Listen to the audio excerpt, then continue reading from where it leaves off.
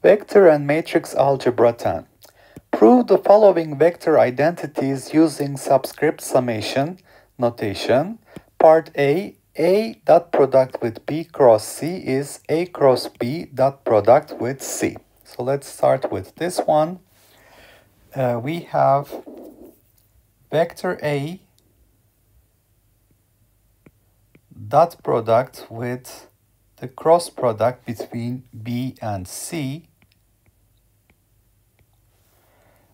Now in subscript summation notation, that means we are multiplying the ith component of vector A with the ith component of vector B cross C and adding them up because we have a repeated index.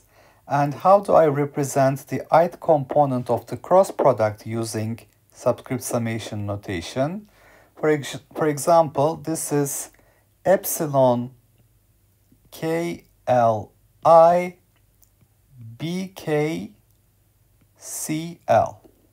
So if you write epsilon KLI BK CLE I hat, that gives you the cross product vector. If you take its ith component, you don't need the EI hat. So this is going to be just the ith component of the cross product. And if I regroup this so that this is A sub I, B sub K, epsilon KLI, parentheses CL. Now I note that at this point, epsilon KLI is the same thing as epsilon LIK is the same thing as epsilon IKL using cyclic permutations LIK, IKL, and I'm getting the same thing. So I'm going to replace epsilon KLI with epsilon IKL so that this becomes A sub I, and let's also write it up front. Epsilon KLI is equal to epsilon IKL, A sub I, B sub K, C sub L. Now I note that this is nothing but the lth component of A cross B. So this is AI BKEL hat would give me the A cross B, and its lth component is epsilon IKL AI BK. So this can be written as A cross B L component multiplied with CL, which is nothing but A cross B dot product with the vector C. Okay, so we have proven that indeed A dot B cross C is equivalent to A cross B dot C, dot product with C. Let's move on to part B of the problem. A cross B is equal to minus B cross A. So let's see in part B,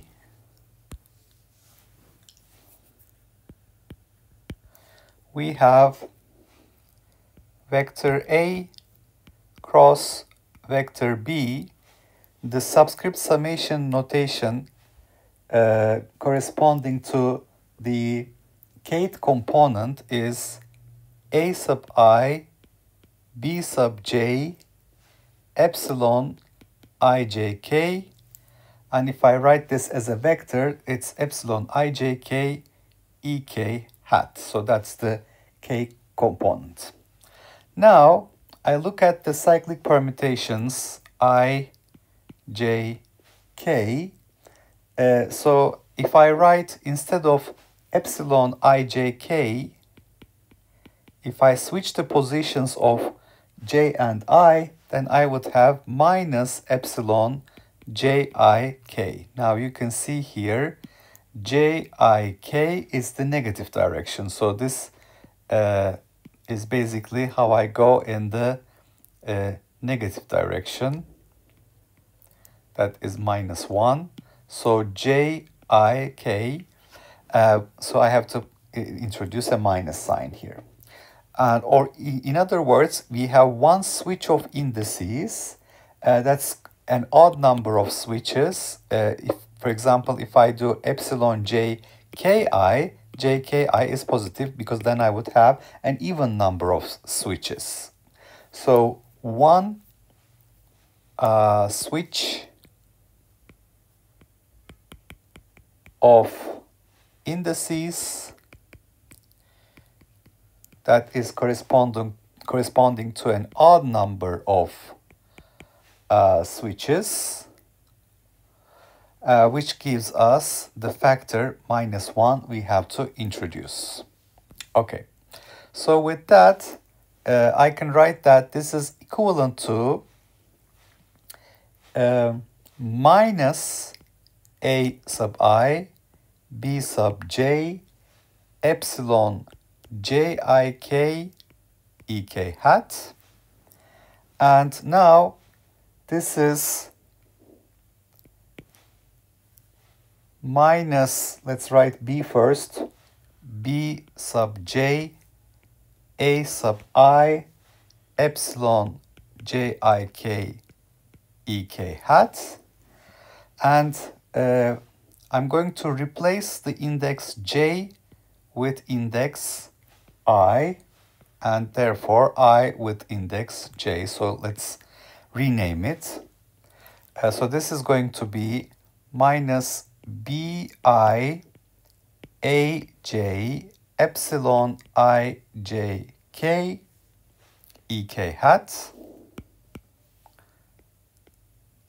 Here I'm renaming the index I as j and j as I.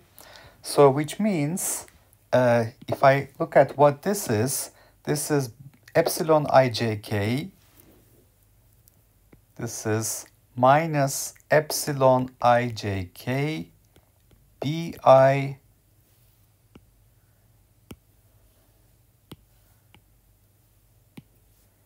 epsilon ijk bi aj ek hat. And what is this? This is basically minus b cross a.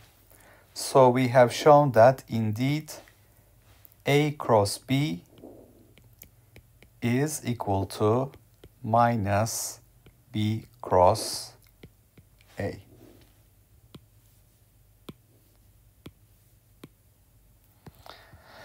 Okay, so in the first example, we have the dot product. The dot product of two vectors is ai b cross c j delta ij, which means ai b cross c ith component. Ith component of b cross c is epsilon kli bkcl, and that is ai bk epsilon kli cl. Epsilon kli is equal to epsilon ikl. So that's using the cyclic permutations in clockwise direction. And epsilon ikl ai bk gives me the alth component of a cross b multiplied with alth component of c.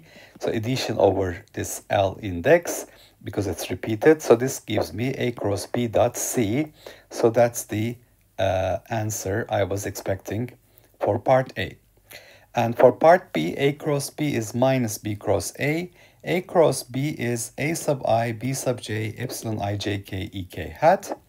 And if you write this as epsilon jik, then you have to put a minus sign here. That's an odd number of switches of indices, index positions. That's one position shift. And also using cyclic permutations, I see that ijk is the positive direction, but jik is the negative direction.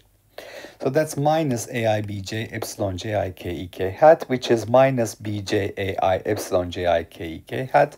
I renamed j as I and I as j, so that this becomes epsilon ijk minus epsilon ijk bi ajek hat, that is basically minus b cross a. So a cross b is indeed equal to minus b cross a.